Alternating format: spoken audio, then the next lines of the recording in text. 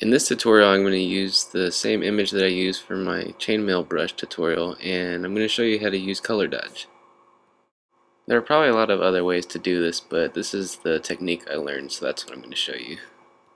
The first thing I want to do is make a duplicate of the background, so I'm going to drag it to the create new layer button and drop it on there, and that will create a duplicate layer. Now I'm going to select my brush and change it to color dodge, and I'm going to select a dark color and the airbrush.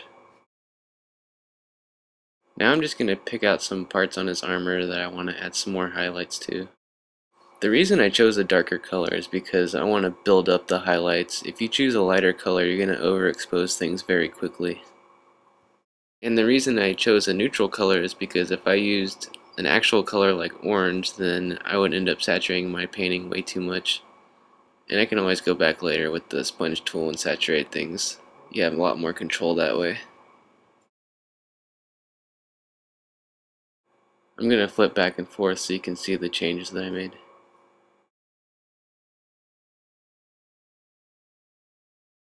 When you start painting again, don't forget to change your brush back to normal.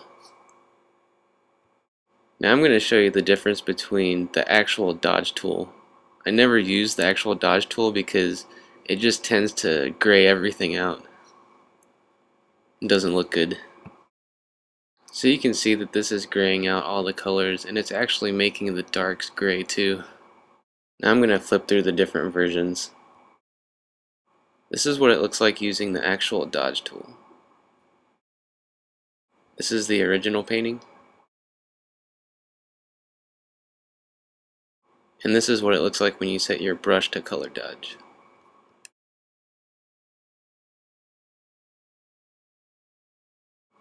So as you can see, this is what you don't want. Everything's all blown out and it didn't really keep any of your original contrast.